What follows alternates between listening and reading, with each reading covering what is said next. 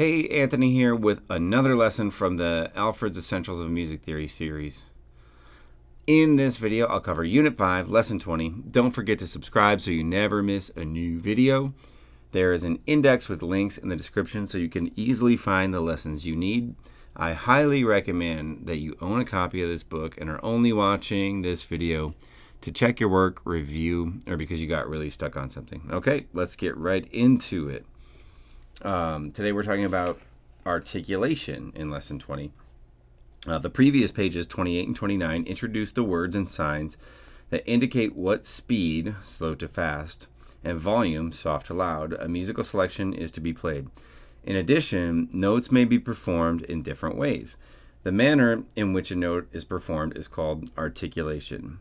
Legato, see page 19, is one form of articulation. So here we have the Italian word staccato. It looks like that. It's a little dot right below or above the note head. In English, that means to play the note short and detached. The Italian word means detached. And this word, accent, it's got kind of looks like a little arrow, or greater than or less than symbol. Play the note louder with a special emphasis. Okay, forzando is SF or SFZ. A sudden strong accent, the Italian word means forcing. Tenuto looks like that. It's a little kind of like hyphen or underscore, either above or below the note.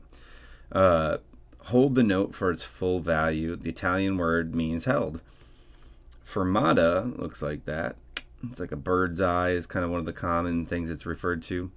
It means to hold the note longer than its normal value, approximately twice the normal duration. Usually fermatas are kind of, it's not necessarily twice the normal duration. It's whatever the director decides or whatever, whoever's leading the band, if you're in a band. You'll see fermatas most common at the end of music or like in the middle of music during major transitions. You might see it at the top of music too, but I think fermatas are most commonly found at the end of music. All right, let's flip this and get into the exercises. Okay, number 1, name the articulation symbols below. So this is just getting you a little bit more familiar with it.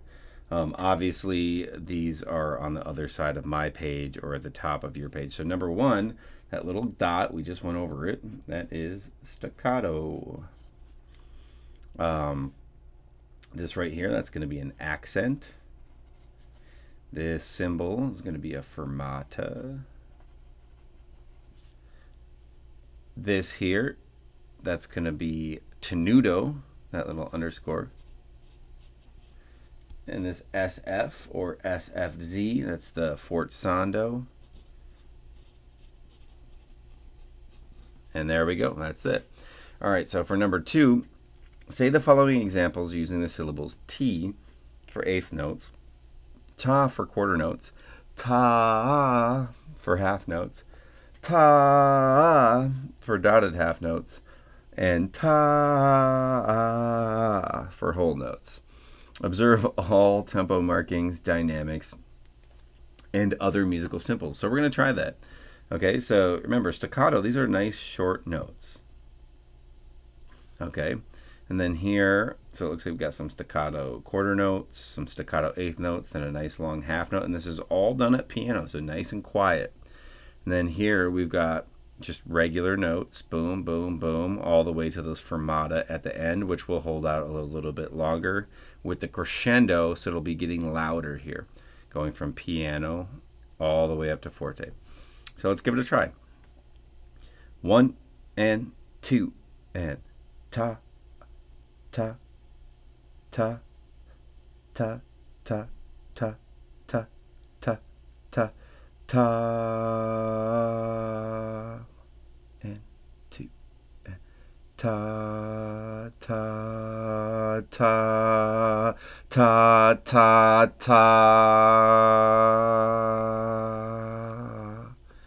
Right, so I held it a little bit longer than a full 2 beats. that works better if you count.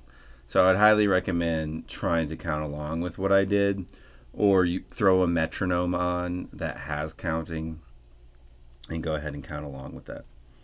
Okay, so again, if you remember, it looks like we got some tenuto here. And if you remember what tenuto means, it means hold for its full value, the Italian word meaning held. Okay, and then we've got some accents. So short, short, short, boom, a big accent on that dotted half note. Then we've got some short little notes here going up to a crescendo, some tenuto notes at forte, all the way to the end. And I will do my best. I can't promise this will be perfect. Here we go. Starting off at a normal volume, that's a forte. Here I go. I'll go 1, 2, 1, 2, 1, 2, 3. I'll go that tempo. Here we go. 1, 2, 3. Ta, ta, ta, ta. Ta, ta, ta, ta. Ta, ta, ta. Ta, ta, ta, off. Right? Not perfect, but should give you a general sense of the rhythm. And again, counting or tapping is super important when you're learning to read notes and rhythms. And you can go ahead and play these examples on your own. Like, if you're a clarinet player, try playing through these examples. It's a great way to work on your articulations, just on one note. So that way you don't also have to worry about fingerings. You don't have to worry about different notes and your embouchure maybe a little bit. But, just practicing those articulations on one rhythm really helps. Sorry, on one note.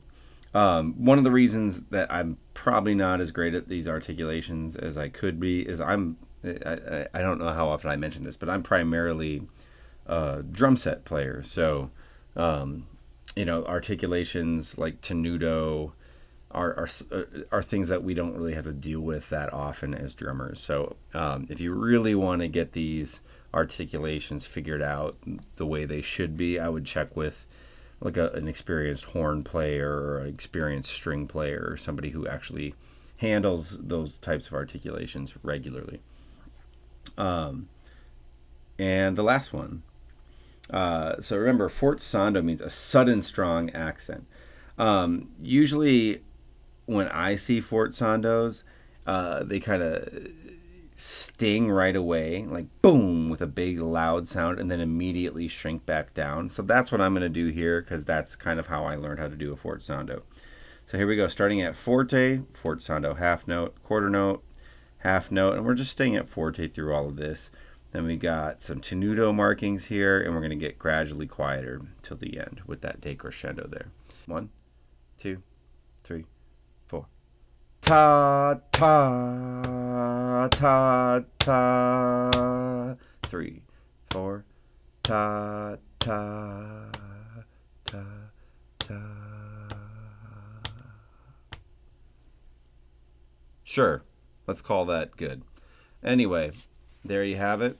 Alfred's Essentials of Music Theory, Unit 5, Lesson 20. Please like this video and subscribe. Click the links to watch the next lesson or jump ahead to the Unit 5 review.